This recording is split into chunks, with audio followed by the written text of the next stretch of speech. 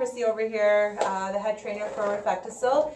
What we want to do today is do a little video to showcase our blonde paste, because a lot of people do not know about this extra service of bleaching the brows, and it's a safer method as to what hairdressers would be using, because you shouldn't be using hair dye to bleach or to color the brows. You should be using something that's safer with the right amount of peroxide, and that's what we want to showcase today. We want to give you a little bit of a taste of one reason why you would use the blonde brow. So with me I have my beautiful model Arvella. Hi everybody. And what we want to do today is, as she's going processing, she's going into steps to lighten her hair a little bit blonder. She wants to get that little better, crisper blonde, and her brows will start to be having a contrast. They'll look too harsh or maybe too dark, that her face might be washed out a little bit. So in order for her to keep that warm color that she has in her face, what we're going to do is lighten her brows a little bit to 5 minutes only. So I'll give you a little brief just description, I guess you can say, on how many levels you can lift your brows. Only 3 levels. Unlike salons, they can lift up to 9 levels because they're using higher peroxide. We're only using 3% 10 volume, and you can only lift 3 levels, 3 shades. So your shade number 1 or your level number 1 is 5 minutes, which I want to do for Arvella because her brows are not too black, not too light. So we want to get into that in between look, and 5 minutes is just enough to lift that color. Second level is 12 minutes, and it's to lift, the second level or a second shade. And then 20 minutes is your third level. Never go past 20 minutes because your oxidant is still working with your bleaching paste, and it never stops. It's progressive, and it will continue working on their brows, and it can potentially damage or cause a reaction on their skin. Okay, so with Arvella, we're going to do the prep work.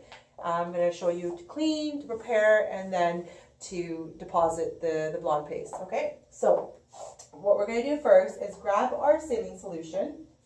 Okay, our saline solution is, restores your pH balance, and we also want to have a clean canvas when we're bleaching, because we don't want anything to be in there to interfere with it, or else we might get that zebra effect where some hairs have grasped the blonde paste, some hairs have not. And then when you deposit a color, with Arvella today we're not going to deposit a color because our aim is for her just to bleach it out for 5 minutes, and then she can just walk out of the salon, and it looks very subtle with her hair. Okay, so we'll do the first step of cleaning her brow area.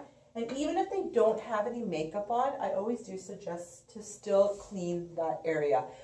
Environmental factors, there could be particles from outside, dust, what's it called again, soil. Also, they could be sweating a lot, so you want to get all that residue off and have a clean canvas. So we're going to do our first step.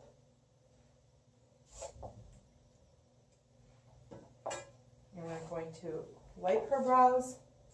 We're going to clean the other side of her brows with the saline solution. As I mentioned, even if they didn't have any makeup, please go ahead and do this step.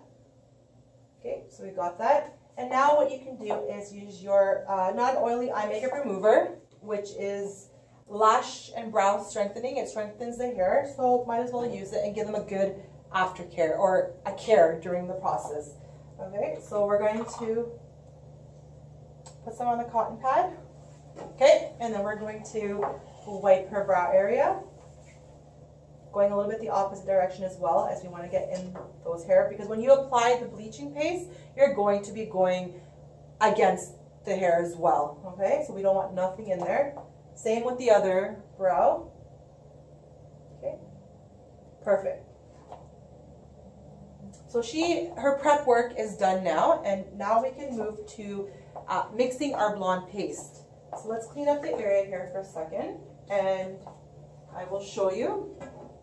Here's our blonde paste that we're going to be using. You still use the same ratios, as in you're using your 2 centimeters of your blonde paste, but you're only using your cream oxidant when it comes to using the bleaching paste, okay? And you're using about 23 to 25 drops. Sometimes you might have to go 25 to 30, depending if the texture is still pretty thick. But usually 23 to 25 drops is perfect to 2 centimeters of the blonde paste. Only cream oxidant with the blonde paste, okay? So let us put our 2 centimeters.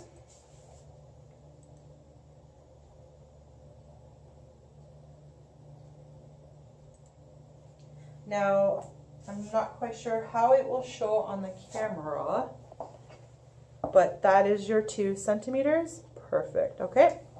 And now I'm gonna take my cream oxidant.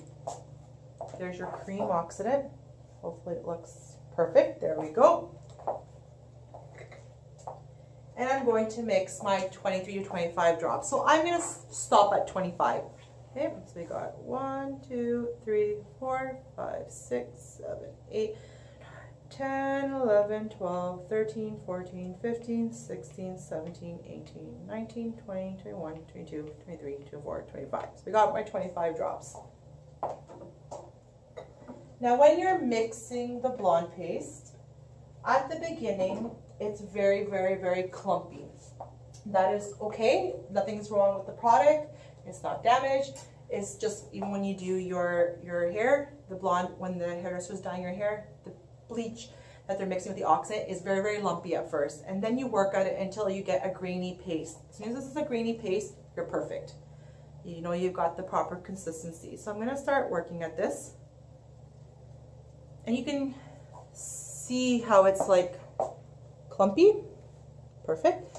And now I'm going to work at it. Now if you feel after a minute that you've worked at it, it's still pretty clumpy, that could be that you didn't use the appropriate amount of the bleaching paste, which was 2 centimeters, or you used way too many more drops of your oxidant cream. Okay, so you can hear the grains like as you're mixing it, and then you can get this nice grainy paste.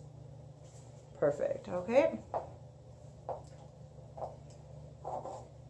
so I'm just gonna mix a little bit more for 30 seconds.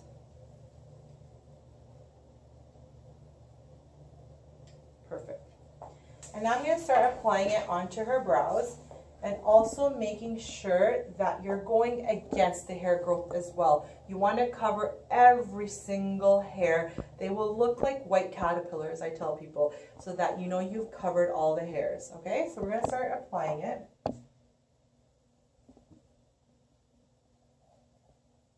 And as I start reaching over here, you know, I start working against it as well.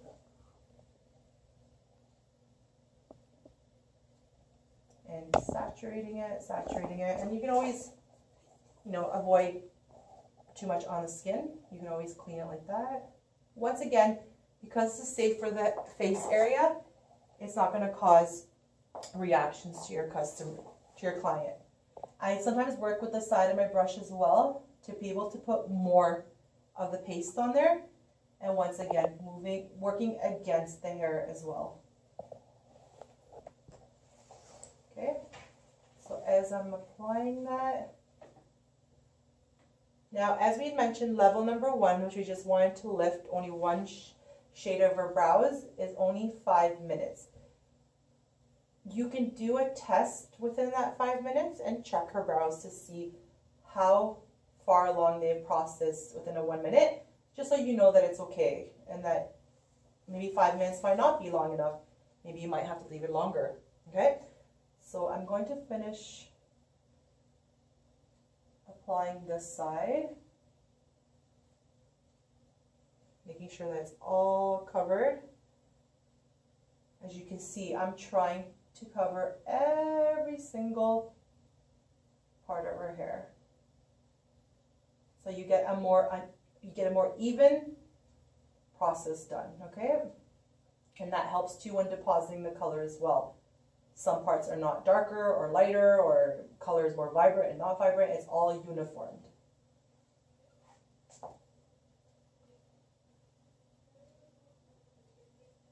Perfect. So that looks just about good. And now we can move to the other brow. Same thing. And working against the hairs as well.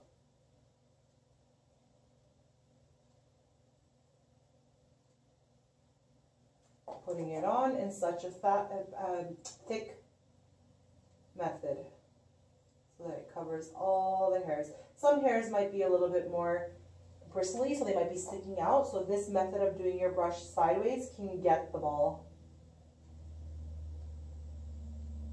because you're able to fit more paste on it, okay?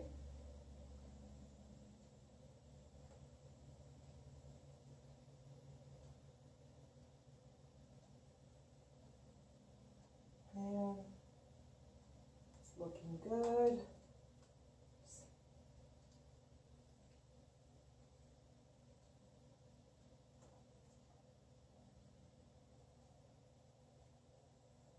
Okay.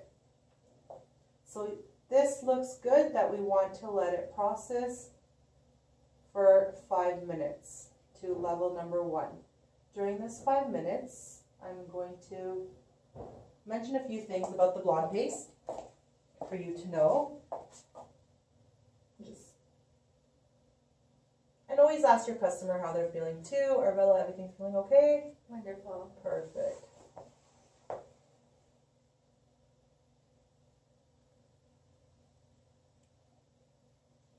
Perfect. So while that's trying to strip away the color or enlighten it a little bit, there's some questions that I've been encountering as I'm doing trade shows that people are asking about the blonde paste because it's becoming more aware. People are becoming more aware of the blonde paste, and they have several questions which are good. So a person had asked me at many trade shows that I work at, how can you bleach a brow that you've tinted with color and the brow turned too dark for the customer? Can you bleach out the color? Well, I'm not a chemist, so originally I said, yeah, you can do that. Why not? But you wouldn't want to do it at the same timing. So say the customer, you've tinted their brows and they're too dark. You wouldn't want to go right away that same time and bleach them. What happens is the hair is so open still from the bleaching. The pigment is going to grasp it, but the color that you deposited afterwards is going to work with the oxidant and it's going to be even darker. So you're defeating the purpose. You're not actually lightening so I don't know if this makes sense. You're not actually making the brows lighter when you're depositing the blonde paste after you've tinted on that same seating. The oxidant will start working with that new color the bleaching that you put on. The oxidant will work with it and it will work with the color that was already on there and will continue darkening them. So that's why we say do not do that. Wait full 24 hours where the hair follicle has closed so that when you are depositing the bleaching paste the next 24 hours the next day, you're not activating the tint color that's already in there from your previous job. Okay, so be careful with that because you're actually darkening and not lightening. Yeah.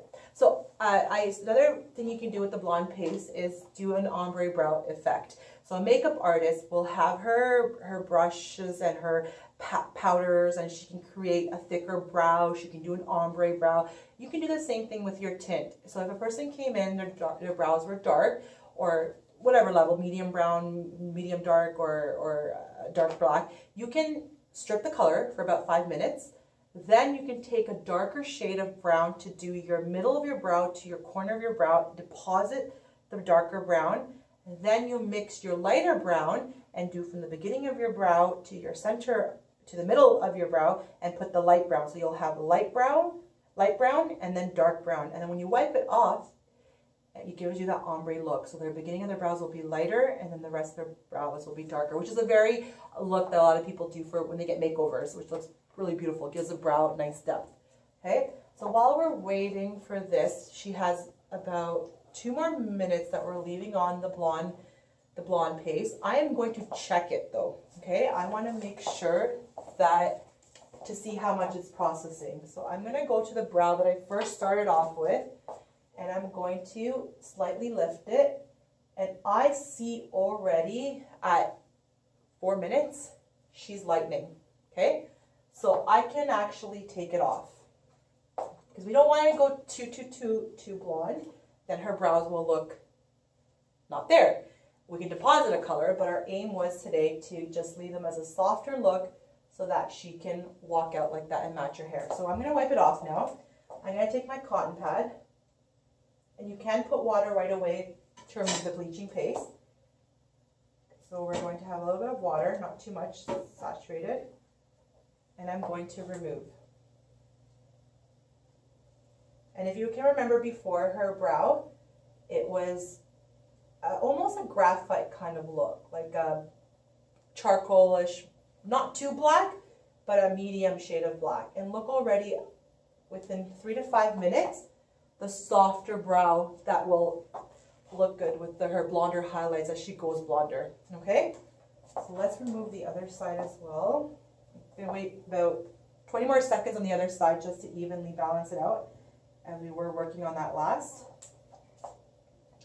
But you can see, if you remember from the beginning, her brows had the darker color as her roots, but she will be probably most likely doing a touch-up job and making her highlights more crisp, more blonde. So now her brows are matching the rest of her hair and not too much of a stark contrast where it will make her look washed out. Okay, so I'm going to remove the other side as well.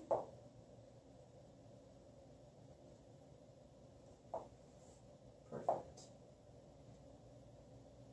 Now, before I get her to leave, your client to leave, you should remove the bleaching paste with your non-oily eye makeup remover.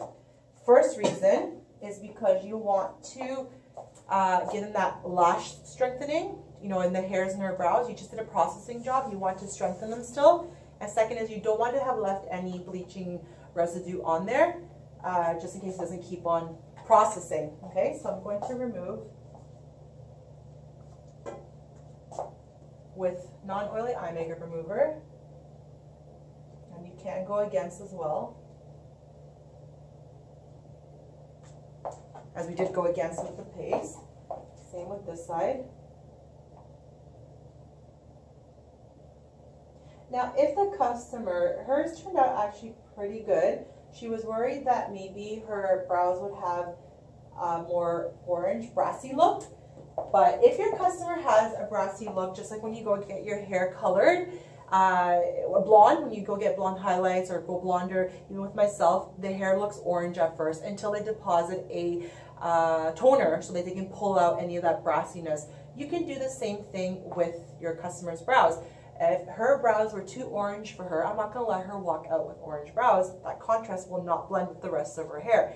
So I can take the graphite, which is our 1.1, which acts like a toner, like an ash toner, excuse me, and I would put that, mix it. I wouldn't use that much. I would maybe put 1 centimeter.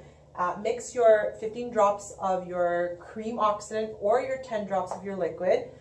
Apply it onto her brows, but under 30 seconds, I would pull it off, because the thing is, we've processed, we've stripped her hair, we've opened up that follicle.